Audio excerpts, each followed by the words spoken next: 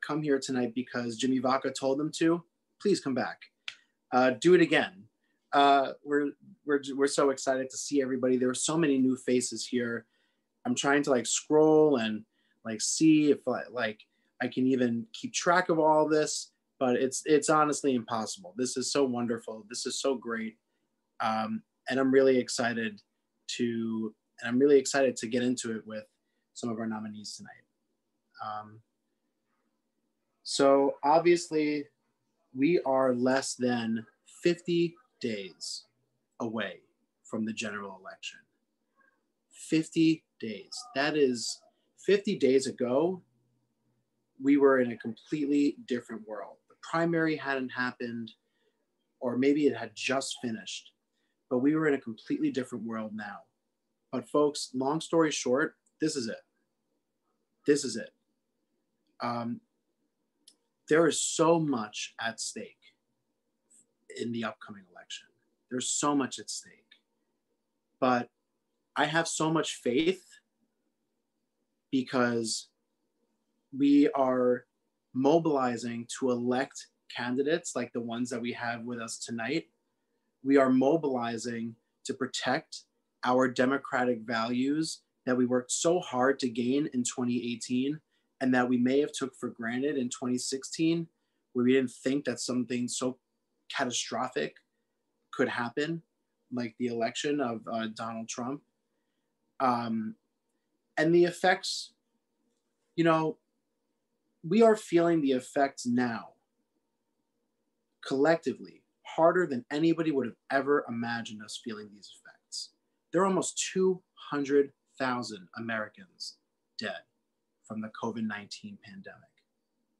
A complete absence of leadership at the federal level has gotten us in this position. And don't we know it more than anybody else? Our borough suffered harder than any other place in this country and arguably on this planet. The notion that the sounds that stuck with us from March into April were the sounds of sirens, of ambulances, videos of refrigerated morgue trucks at hospitals. Folks, it did not have to be like this. We know that. Everybody here plays a crucial role in ensuring that come November 4th, we can get ourselves out of this mess, that we can elect the candidates that we have here with us tonight. The Jenifer Rajkumars, the Zohran Mamdanis, the Jessica Gonzalez-Rojas, the Khaleel Andersons, the Joe Bidens, the Kamala Harrises, the senators throughout the Midwest that are going to give us the Senate, the congressional candidates on Long Island that are going to take seats from these Republicans who are causing so much progress to be stalled. There are 400 bills on Senator Mitch McConnell's desk right now, waiting to be signed by a Democratic president and waiting to be voted on by a Democratic Senate and a Democratic House. And that is why that amongst all of the despair and amongst all the trauma that everybody here had to go through together, I have that optimism because we have each other. And as long as we have each other and as long as we have us, that gives me hope. Because we know that we have to phone bank. We know that we have to send texts. We know that we have to do postcards. We know that we have to do our part in New York, because as much as Trump likes to play that he's going to win in New York, and by all means, let him spend all of his money trying to win New York. Fantastic strategy. Keep it up. We're going to do the work. We're not going to take our eye off the ball. And that's why nights like tonight are so exciting, because we have 4 candidates here who embody the kind of grassroots, diverse, beautiful coalitions that are going to deliver us the White House and are going to realign our politics moving forward. So that's my little spiel for tonight.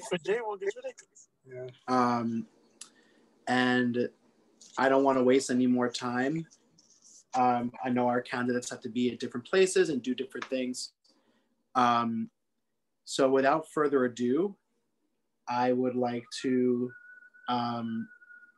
introduce Zohran Mamdani, the Assembly Member-elect from Astoria, to give some opening remarks about his campaign and his journey, and just to say hi to the folks. Hi, Zohran.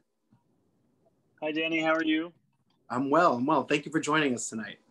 Thank you so much for having me. It's really a pleasure to be here with all of you. And I also just want to thank Jackie for helping in setting this up and getting me situated. It is a pleasure to be here with all of you. And I apologize for the fact that I have to run off quite shortly. But I think in terms of just some reflections, what you said, Danny, really resonated with me with regards to the soundtrack of our lives when this pandemic first hit, and trying to move past that period of time where sirens was all that we heard. And I think that for me, one thing that I kind of wanted to talk about today is the crises that this pandemic has laid bare. Those are the crises that motivate myself and many, if not all, of the other candidates on this call about running for office and getting to work. Because what we've seen in each one of our districts, what I can say I've seen here in Astoria, is that these crises existed far before the pandemic. For me, you mentioned what was it that kind of pushed me to run or brought me to run. I was a foreclosure prevention housing counselor at Chaya CDC. I worked in the Jackson Heights and Richmond Hill offices, and I worked with low to moderate income homeowners across the borough of Queens, predominantly homeowners of color. And in my work, it was my job to put people's lives back together after they'd been broken into a million pieces, typically through issues such as loss of employment, healthcare emergencies, or an unforeseen issue within the family. And the reason that I ran was because I see the prospect of being a legislator and of passing legislation that it holds forth the possibility of ensuring people's lives are never broken in the first place. And I think that for me, I think it's important to say that I see the commonality between all of those different kinds of issues which can plunge someone's life into crisis. I see the commonality being capitalism. And for me, what I'm fighting for is not simply to resolve these kinds of crises, but I'm very much a socialist, and that is kind of the political ideology that underpins my political vision. It's one thing to understand the limitations of doing individual work at a service level and seeing the prospect of what you can do as a legislator, but it's another thing to actually believe it and take action on it. And the reason that I ran was because a friend of mine actually asked me to run. And I bring that up just to say that there are many of us who, especially with regards to an older generation, the typical response is to wait your turn. The typical response is to take your time and pay your dues. And it takes the courage of someone to tell you that you can believe and tell you that you can look past those kinds of restrictions and understand them as artificial. And I know that this is I know that young is in the title of this organization. And what I would just say to many others is that, the world is on fire and we don't really have time to take time. And if there is something that motivates you, if there is an issue that you feel is crying out for an answer that hasn't been given, and you feel motivated and you feel like you have something to offer it, don't wait for anyone's permission. Because I know I would not be on this call if I had. And I encourage you to follow that instinct, and I encourage you to listen to the friends around you who tell you that your time is now. I will hand it back over to you, Danny. I sadly have to go in a couple of minutes, but maybe if there's time for a question or two, however you'd like to take it. Yeah, I think we have a couple folks here right now, so I guess we can drop in one quick question before you have to leave. So right now, this is a question from the audience. So fundraising for state campaigns currently have no matching funds. And it creates an economic barrier for folks. So what is your stance on matching funds, and how do you think that would impact our elections? I think we absolutely have to have matching funds. I think that the lack of matching funds makes class a major determinant in who can run and who can succeed when it comes to running for office. You know, I worked until January, and then I took time away from my job. And one of the major reasons I could do so was because I knew that if I ran out of my savings, my family would be able to support me. And that is not a luxury that many people have. And we should not have that kind of a reality play a role in determining who is able to commit more time to their campaigns. I remember that for the first fundraiser I had, it was actually in Bay Ridge, and I took a Revel, like e-bike, I don't know what you call it, like a motorbike scooter. I took a Revel scooter from Astoria to Sunset Park because the trains are horrible. And I actually got into an accident on the way there, trying to avert a manhole that was deeper than I expected, and it was raining. And my first thought after I picked myself up off the ground and put my helmet back on was that we really fucking need public financing so that I don't have to get on Revel and go across the 5 boroughs to raise money so that I can run a campaign for state assembly. I think city council has it much better, and they're much smarter with the way that they do it. I really hope to be a part of making it a reality at the state level. Sadly, I have to run off, but it has been a pleasure. And I look forward to meeting many of you in person, and I wish you the best for the rest of the meeting and for beyond. Thanks, Zohran. Likewise, rule of thumb, you definitely shouldn't have to die raising money to run for office in New York City. That definitely should not be an obstacle. But thank you, and hopefully we'll see you soon.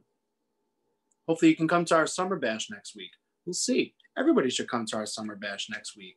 We have tickets that are already on sale. They're $15. For $5 extra, you can get a nice sticker, a QCYD logo sticker, which of course is our beautiful Queen's Unisphere. So come and join us next week, folks. We're a good bunch. Anyway, so speaking next, I would like to introduce our youngest assembly member, who also happens to be the neighboring assembly member in the district and the one that I work in. He's going to represent the 31st Assembly District in the future. And without further ado, I would like to introduce future Assembly member Khaleel Anderson. Khaleel, are you on? Yes. Good evening, Danny. How are you? I'm all right, Khaleel. How you doing? Good. I'm on the road. That's good, man. That's good. It's busy, right? Yep. So why don't you give us some opening remarks and kind of tell us what inspired you to run and what you see for your goals for this upcoming year.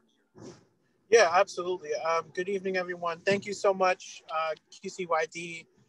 Thank you so much to my fellow future colleagues, primary winners, who stepped out on a leap of faith, faith that people in our various districts would believe in a message of change, believe in a message that the neighborhoods that we've served for as long as we've served, can move in a different direction. So my name is Khaleel Anderson, and I am the Democratic and Working Families Party nominee for the New York State Assembly in District 31.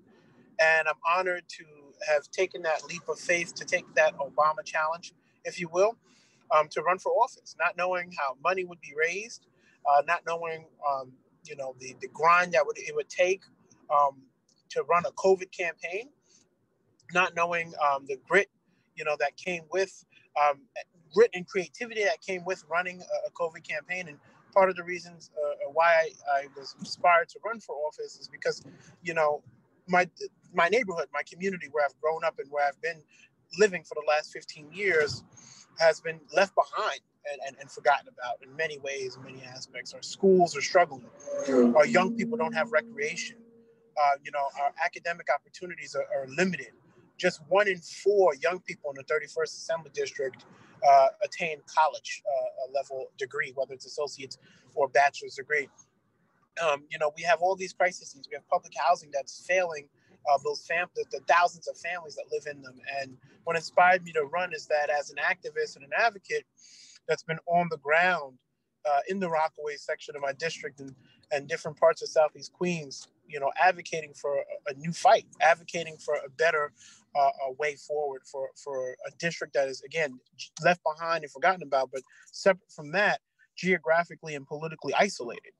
And that's why our motto and our you know, slogan was a new fight together, because we truly believe that we're stronger together as a community, and we're fighting all the same fights, but we're doing it in separate silos, and bringing Rosedale, Springfield, the Rockaways where I call home, and South Folsom together as one, fighting on one accord for all the issues that we hold near and dear, and all the issues that I just mentioned, is a better way forward. My attachment to the community, and why, you know, why I felt the need to stand up for this community, you know, also comes from just seeing how many progressive and vision-centered candidates, you know, have taken on the powers that be, where our communities are not receiving their fair share. And in this moment, insert a vision of hope and a vision, you know, where a district can live and fight another day. Sorry. Thank you so much, Khaleel. So I know I say this every time that we speak and every time that we see each other through either a Zoom or whatever, but Khaleel is literally the reason why this organization exists. Like, we manifest our dreams to come up so like somebody like Khaleel can fill them. It's unbelievable. Just like a young person who cared about their community, wanted to be empowered, and took the challenge and ran for office. That is what this organization is about. And so thank you for joining us, Khaleel. We're going to hear more from you during our question and answer session. So next in our alphabetical order is candidate Jessica Gonzalez-Roja, who faced a very difficult primary. And we're so glad that you're able to join us here tonight. Hi, Jessica, thank you. And why don't you give us some opening remarks? Well, thank you, Danny, for having me, and thank you for all the young Dems. I think I'm the oldest Dem here. I was actually a member of the Queens Young Dems, but it was probably like 2001, 2002. Yes. But the organization is one that's really important to me, and I'm humbled to be part of this crew over here with these amazing other colleagues who are coming up with me to Albany soon. So my name is Jessica Gonzalez-Roja. I have lived in my community for over 20 years, 21 years in fact, and worked here even longer than I lived here. And I decided to run for office because I felt like we weren't being represented by the member that was in power. So to out my age, I was born in 1976. In 1976, Ivan Lafayette was elected to represent the 34th Assembly District. He stayed in power until 2008. That's 32 years. He retired in a way in which he was able to appoint his successor. His successor in 2008 was Michael Den-Decker, who remained in power without ever having a primary challenge. So this is sort of, you know, classic Queens. And, you know, when in 2018, when I saw the election of Jessica Ramos, who's our state senator, who knocked out a member of the IBC. And I saw my neighboring assemblywoman, Catalina Cruz, who was a dreamer. And then my congresswoman, who's Alexandria Ocasio-Cortez. Like, these three fierce Latinas, like, step up, raise their hand, and fight a really difficult fight to obtain the seat and the role that they have. It was really inspiring to see that happen in my community. I've been a lifelong activist. Back in 1999, I was a co-founder of an organization, hopefully that many of you are familiar with, called New Immigrant Community Empowerment. NICE for short. It was an immigrant justice organization, and one in which I put my like heart and soul into. We were like super scrappy back in the day, and we were able to, you know, now form an organization that is doing amazing, amazing work, has an office. I mean, we used to meet in like, you know, people's basements, and we had an office in a basement of a Chinese restaurant on Roosevelt Avenue, and now we have like a full-fledged worker center. So that's the type of activism I'd been involved in my community. And, you know, I never really had aspirations to run for office. I had been working in the advocacy field for so long. And for the last 13 years, I've been running an organization called the National Latina Institute for Reproductive Justice, where I got to fight at the intersections of reproductive justice, immigration, Latina civil rights, LGBTQ liberation. And it was like my dream to do intersectional, you know, grassroots organizing for an organization that worked not just here in New York, but across the country.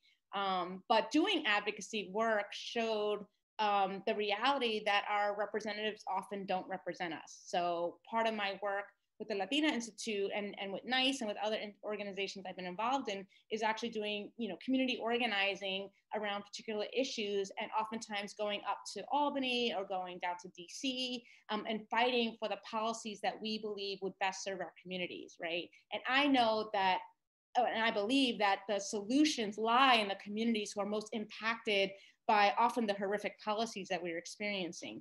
And what I learned after 13 years of doing policy, actually longer, 20 years of doing policy advocacy for different movements, it was like, we just need better elected officials. And again, fast forward to 2018, seeing all these fierce Latinas, you know, take down, you know, these machine structures, right, to be new voices and to be bold voices and to be authentic voices for our community. You know, people started coming back to me and being like, hey, Jessica, you should think about running. And it was sort of like, is Den Decker still there? After being there for so long, right? So, you know, it took a lot of convincing, as Zohran said, like someone had to ask him. And for me, it was actually a lot of people had to ask me, because again, I love advocacy work. I like being sort of the thorn in the side of elected officials. I didn't actually want to be an elected official. But it was very clear that we weren't being well represented by our current assembly member, and that there was an opportunity for real, fresh new voices to kind of add to the collective, like the change that we saw in 2018. And one example of what that means is, and I'll give you a very clear example. In 2006, when I started at the National Latina Institute for Reproductive Justice, one of the fights that we were fighting for was something called the Reproductive Health Act, which would codify Roe v. Wade and take it out of like the penal code, which, you know, New York were like, oh yeah, abortion's protected, but actually it was not protected, and we had to actually, you know, create legislation to pass these issues. And, you know, since 2006, we go up to Albany, we do advocacy, we bring community members, Latinxes, like up to Albany to fight for this issue every single year. You know, we saw different formations of it. It was part of Cuomo's 10-point women's plan a couple of years ago. It fell apart because of that one issue. And then here we go, 2018, we elect all these badasses, right? 2019, when they start session, the Reproductive Health Act, right, after 12 years, at least in my memory of it being introducing and fail, was introduced, signed, like passed and signed by the governor within 2 weeks, 2 weeks by the anniversary of Roe v. Wade. And that point was when I was like, I could do this, right? So, you know, and for those of you, again, I'm a little bit older. I have like a career that, you know, I was at the executive director. You know, I was making good money. I'm going to take a huge pay cut. I have a 9-year-old child that I'm going to be away from. Like, there's actual real sacrifices in running for office. As Zohran said, like, you know, and Khaleel, right? It's just hard to like raise money and be out there, right? But the ability to create systemic change is incredibly exciting and incredibly humbling. And what I believe our community and our borough and our state and our city need in this moment. So, you know, I raised my hand. Who knew it would be a 5-way race, again, against a 12-year incumbent in the middle of a global pandemic? I didn't sign up for that, but here I am. I am both the Democratic nominee elect, and also the Working Families nominee elect. So I am super, super excited to be here and to be, ready to kind of jump into this fight. I've been fighting the fight, but in this new capacity. I'm already getting to work, and again, super excited to be part of this conversation, because it is the young people that it's going to like really change the game and change the narrative and push for issues that impact our lives. And I will like have a coffee or a Zoom call or whatever with anyone who's actually thinking about running, because I'm happy to share my story and more details of the story that, we don't have time for today, but it's really hard. It's a huge sacrifice, but I believe it will all be worth it when we're able to create the change that we need for our communities. So thank you. And I'll take any questions. Thank you. We're definitely going to have some more questions for you, but thank you so much for your words. I mean, you're so right. It's hard, and it is such a sacrifice, and it was such a big race, but the opportunity to bring change is why we're all here, right? That should be the driving factor to everything that we do as young Democrats, as elected officials. That ability to do that is special, and we have to harness it the right way. So without further ado, we have the Democratic nominee for the 37th Assembly District, which is just north of the one I work in Rockaway Beach. 38, Danny. 38th. Sorry about that. And we have with us tonight Jenifer Rajkumar. Hi, Jenifer. Hey, Danny. It's great to be here with you guys. Well, thank you for having me. Congratulations to all the terrific nominees. I'm so excited to work with this incredible group. So I used to be the legal director of the New York State Young Democrats. And I am so thrilled to be back again here with the Young Democrats. Of course, now I'm like 800 years old. And I think like a couple of election cycles will do that to you. So I stand here before you as your 800-year-old nominee. Jennifer, I think I got you beat though. I think So I am very proud to be the first South Asian woman elected to a government office in New York State. But I'm certainly not the last one. Okay? And I know that we all know a lot of young talent that I'm eager to help bring up. And so I guess I want to start with my social justice journey. So my family is from India, and my parents immigrated to the US, to South Queens, in the district I now represent. And they immigrated here with just $300 and a suitcase and got their start in America. My mom was actually born in a mud hut in India. And I decided to dedicate my life to social justice and giving back. And as I grew up around books, and I was just kind of a very nerdy child. And one thing that I asked my history teacher once was, how come there are no women in the history textbook? It was just an innocent question. Why are there no women in this book? And he didn't have an answer. He said, let me tell you one thing. Behind every great man, there was a woman. But that made me a bit uncomfortable. That wasn't good enough. And so I went studying women all throughout history. And I discovered the amazing story of the suffrage movement in America that is now more widely known. Who here knows Alice Paul? Raise your hand on the Zoom call so I can see. Yeah, Jessica knows, of course. But now the story is more widely known, but the story of suffrage wasn't known. And I was in awe of American women who actually went on a hunger strike and went to prison just so that we could vote in this country. And you could see the New York Times from 1919. And the front page said, hunger striker is forcibly fed. She's fasted for 72 hours. So women were actually willing to die for the right to vote. And I'm just so in awe of people like her and their courage. And so I also wanted to bring out the voices of people that are marginalized and voices that are not heard. And so I became a civil rights lawyer. I went to law school to help domestic violence victims, to help workers who weren't being paid a fair wage. And I became a class action litigation attorney. And what I wanted to do was represent classes of workers that weren't being treated fairly.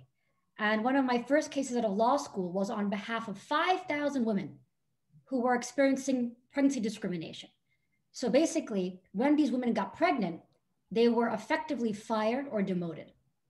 That's illegal, but it happens all the time. And so we sued this multinational corporation on behalf of the women and actually won. It became one of the largest jury awards in history. And I was so in awe of the courage of these women who put everything on the line to stand up and who were deposed and spoke about their experiences. And it was not very easy. And so all of these experiences really inspired me. But I wanted to experiment with policy, another lever of change. So I went to DC, Washington, DC. It was a great time to be there. It was Obama's first 2 years. There was a lot of energy in the city. And I worked at the National Women's Law Center on policy. And as the Affordable Care Act was being sculpted, also known as Obamacare, we advocated for low-income women and families in that legislation, saying that if we're going to revamp our healthcare system, we have to represent women and families who really need the support and the coverage. And that was an incredible experience also because I got to meet so many young women who were eager to get their voices in the public sphere. And the culture was very much one of, you should run, women should run, young people should run. We need new voices at the table. That was very much the spirit of the time. And so I ended up deciding to run for office unexpectedly. I did not plan it, but I realized that to get anything done, you really need power. So that's why I got politically involved. And I started by running for a district leader. And so what I did is, I was 28 at the time, and I challenged a 28-year incumbent for district leader. And people basically said, well, she's a nice kid, but she has no shot. I was underestimated. How did I start? I stood on a stump, and there was basically 8 people there as I stood on the stump. And I stood in front of the Statue of Liberty. There was a park where you could see the Statue of Liberty behind me. Because I said, as the daughter of immigrants, I need to announce in front of the Statue of Liberty. And there was only 8 people. There was no press. And I just stood on a stump and said, I'm Jenifer Rajkumar, and I want to run for district leader. And it felt very awkward as a new candidate. I had the fear that my mind would go blank, and all that I would hear is 77 years ago, the words of Abraham Lincoln. So really, it's just, as a new candidate, you learn to come into your own and find your own voice. Of course, that's now like a million years ago, and I'm used to it. And every day I find my own voice. I ran for a city council position while I was practicing law. And it was against an incumbent. I came very close. I got 42% against an incumbent. It was a very good first run, and I learned so much. I went to public housing from the top to the bottom. And I'll never forget the people that I met and the struggles that they face. One thing that I will never forget is I passed a park once surrounded by public housing. And there was the park was a dump, by the way. The park was a dump. And in the middle of that park, there was a playground. And there was a boy on a swing around 11 years old, African-American. And he had the largest smile on his face, pure joy, as he went on that swing. But he was in a park that was a dump. And I thought, what's going to happen to him? What's his life going to be like? And I'll never forget that. I'll never forget him. It's seared on my heart. I'll never forget the stories of the people. The voices of the people are always going to be in my mind forever. But I lost that race. And there was a super PAC that came into the race, spending about $300,000 just to defeat me. So that's the story of campaign money in politics. I saw it firsthand, big money. After that race, something unexpected happened. The governor said, Jenifer, I want you to direct immigration now for the state of New York. So it was an interesting time. It was Trump had just gotten elected to office. And so I was the director of immigration affairs for the state in the age of Trump. And so when Trump enacted the Muslim ban, banning Muslims from, banning people who are from Muslim majority countries from entering the US, that's when I started my job. And I actually called and I said, do you want me to start early? As soon as that executive order came down. So I did start early. And what I did was I designed a project, the first of its kind in the country, to make sure that all immigrants who can't afford a lawyer get one in New York State. And it was a $31 million project. We started it with $0, but we're able to get the state to contribute millions of dollars and a few private foundations. And I'm really proud that New York became the first state in the nation where no immigrant has to be alone and in detention or without access to a lawyer. Because the truth is, with a lawyer in an immigration proceeding, your chances of success increase by 14 times. And it's often life and death for an immigrant when they're experiencing deportation. It's a life and death issue.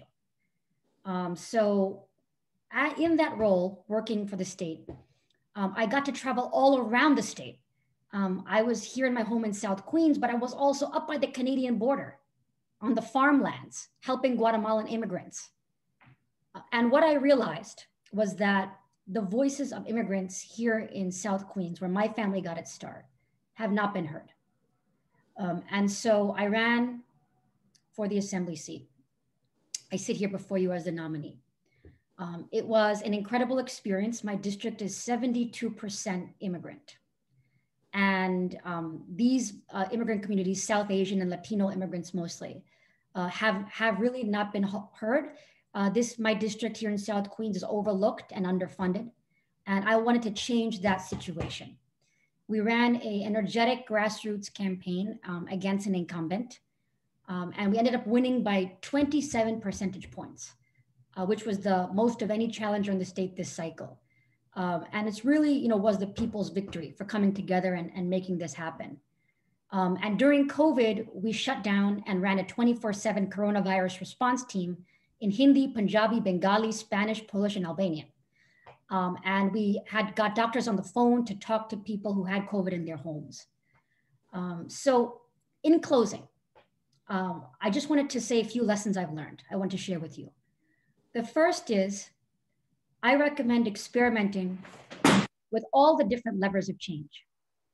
Because in my journey to make a difference in the lives of people, I tried policy, I tried representing people individually, I tried class action lawsuits, and I tried working in government for the executive. And what I learned was that, you just gotta keep trying, never give up. And also if you fail, if you lose a race, if you suffer any defeat, get right back up and keep going. It's never the end. As JFK says, one of my favorite quotes, JFK is, the life of service is a constant test of your will. You're going to be constantly tested, but don't listen to the naysayers. Just get up and keep going. And I will be here to support you all, because the young Dems supported me every step of the way. So you don't have to do it alone.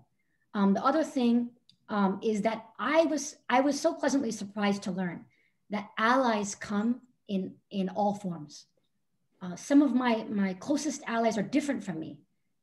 They're a lot younger, or they're a lot older, different ethnicities, different income levels. You never know where you may find an ally. So I would say stay open and build those bridges, because life is full of surprises. And as Bill Clinton famously said once, politics is organized for fighting. It's organized for two sides to fight against each other. But the truth is, most change actually happens simply by getting along. So I thought that was very insightful. And the last thing is really, I've come to believe that character is destiny. Just always be true to yourself. I would say, when you're at any table of power, never check your values at the door. I would say stay true to yourself. I think that's very important, and I think that always wins in the end. You don't have to go anywhere just because the polls show. And pick your fights. I would say don't pick fights against people. but pick fights against the larger issues. You know, my fights are against hunger, poverty, inequality. These are the fights I'm fighting. You know, it's never personal. So always remember that, put that in perspective. And then I just want to say, finally, you know, you belong at the table of power. We all belong at that table. Never doubt that for a second. You know, like as the famous saying goes, Shirley Chisholm, first Black woman to run for president, first Black Congress member. She said, if they don't give you a seat at the table, bring a folding chair. Like, get in that room. If you feel like people are shutting you out, you just knock on that door or just sneak into the room. You know, you belong there, and never doubt that for a second. Like, our voices are needed. And thank you so much. So glad to be here today. I'll take questions. My mom says hi. Oh, hey, Shayna. Hi.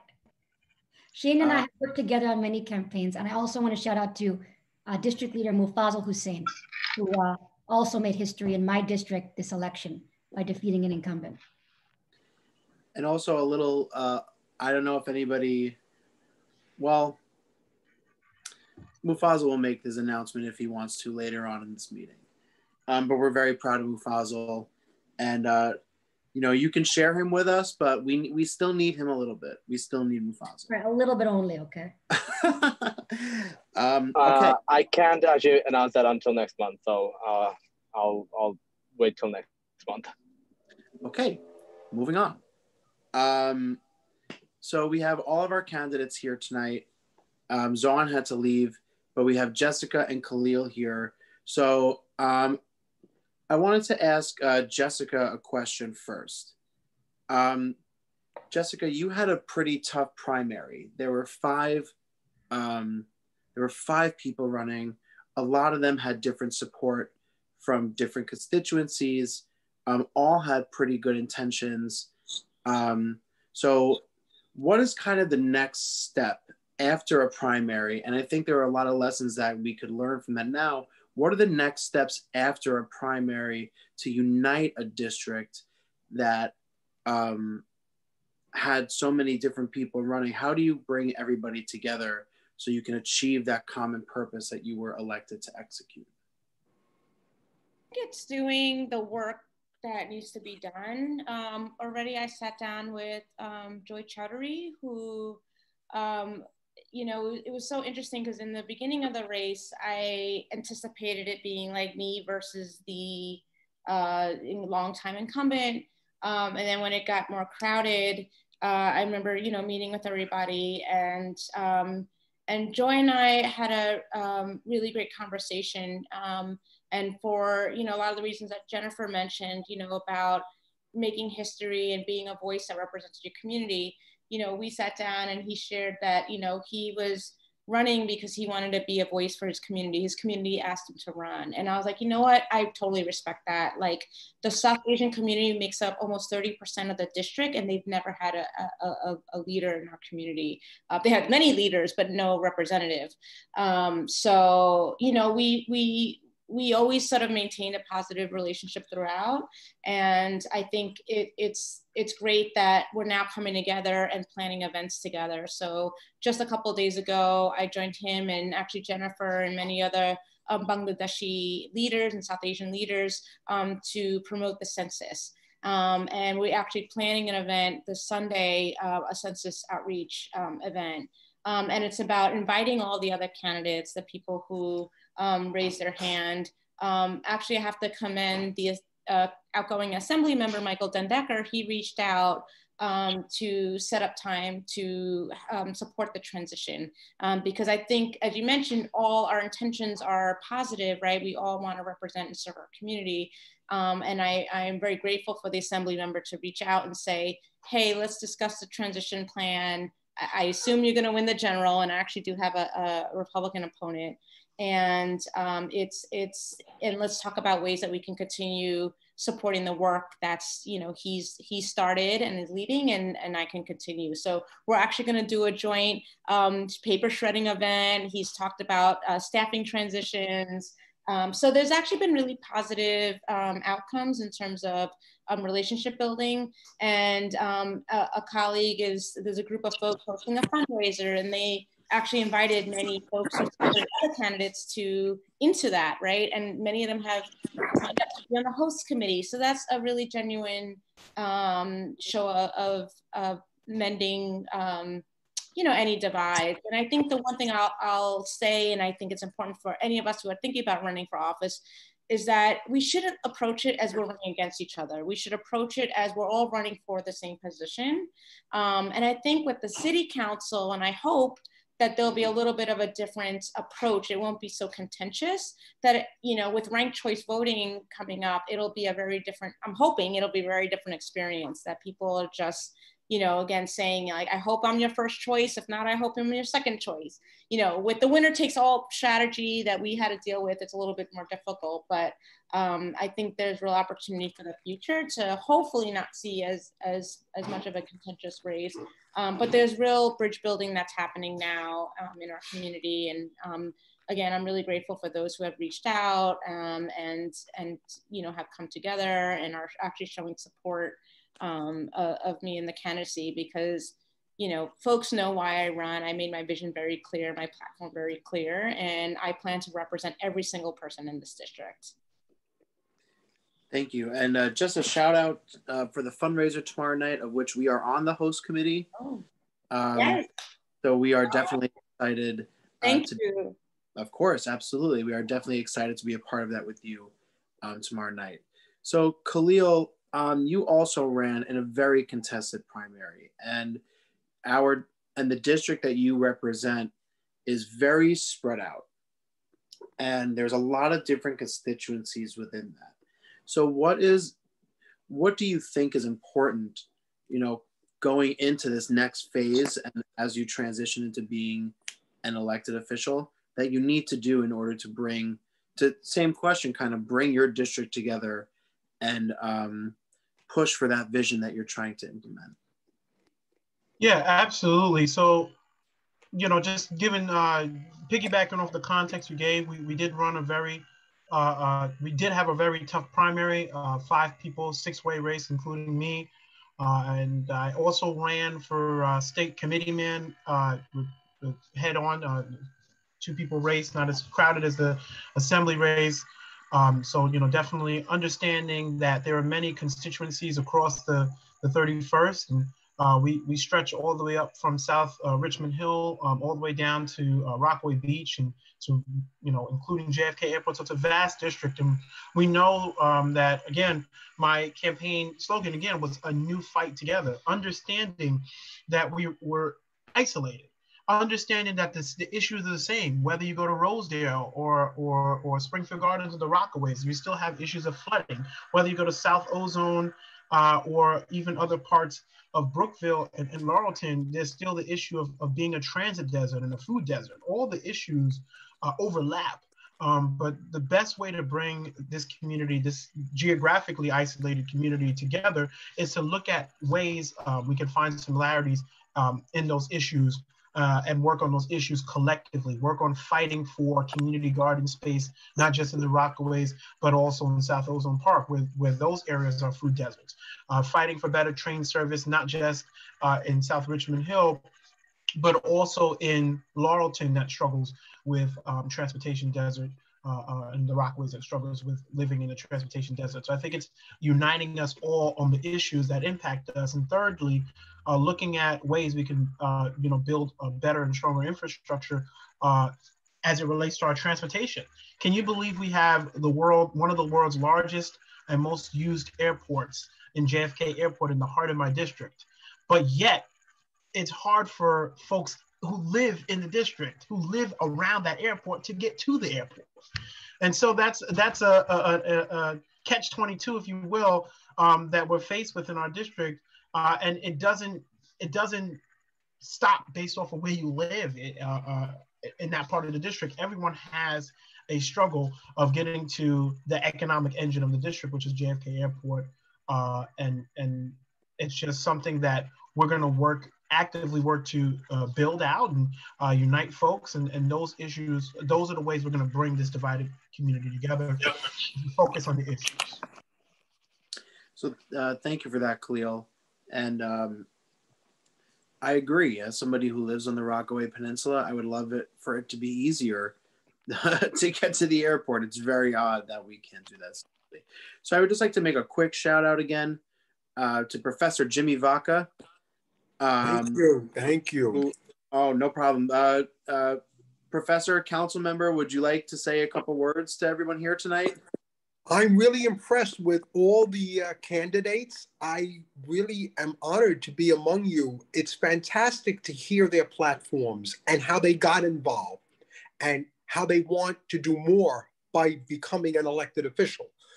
That's the objective of being an elected official. It's the determination to do more and the reward you get when you get accomplishments for the city, state, and for your constituents, of course. So I'm honored to be here, and so many of my students, I want to thank them for coming. They're in my urban studies classes at Queens College. We have a great department, and the students really are getting more and more engaged, and that's what we need. We need young people to get engaged, and seeing this representation tonight of the new electeds really makes me feel that we have good days ahead. We have good people representing us in Albany. Thank you, council member. Thank you. And it's true. Young people do need to get involved. Young people do need to take that action. And that's why I will once again plug signing up to be a member of QCYD. We provide a lot of opportunities to do that. Over the next month, especially, we're going to be doing some intense fun phone banking into swing districts all across the state, all across the country. So join us.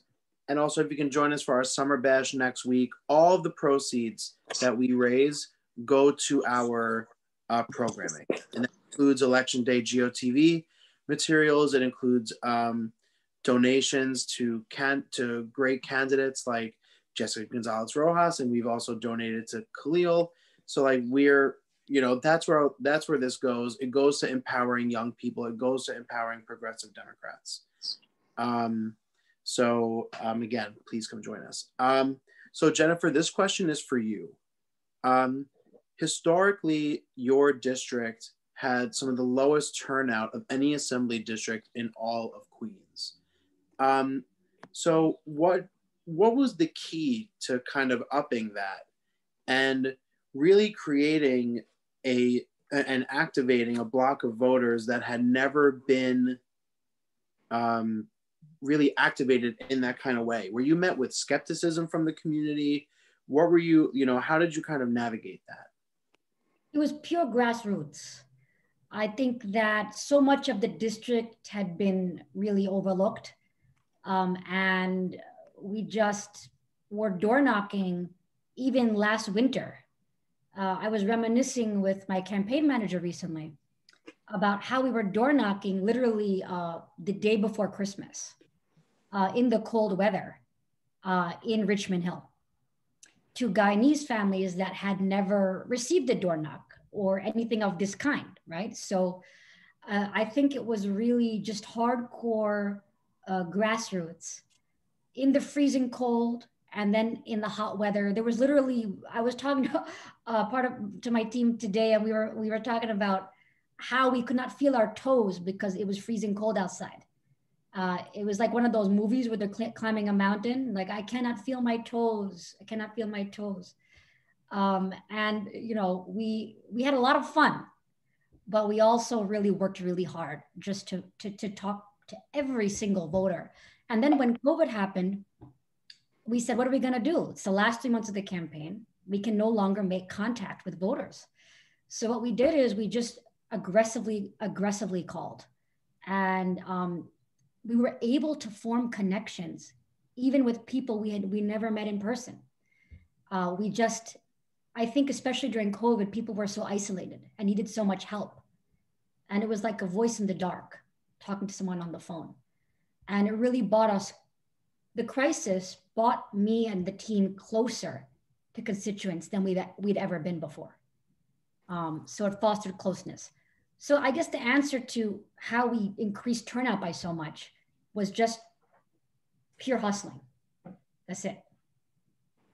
And you know what? A lot of elections, especially grassroots elections, that's what it comes down to. The ones who put in the most hustle, that's usually where it goes. You have to see Jenifer's hustle. It is an intense hustle. Oh my gosh. And I have to say, Shayna, I've hustled with Shayna on the streets before. This girl is nonstop. So everyone remember, if you're doing a campaign, you got to call Shayna Gursky. She's a dynamo. Oh, we love Shayna. We love Shayna. She is a dedicated member and an excellent contribution to whatever team she joins. So this question is for anybody that wants to answer it, and it was submitted by one of our members. So given the recent uptick in shootings throughout the city, how do we balance the needs of the community in ensuring that minority groups are not unjustly targeted by police practices while also balancing a commitment to public safety and quality of life? And it's whoever wants to take that one first. This is Jessica. I mean, I don't want to sound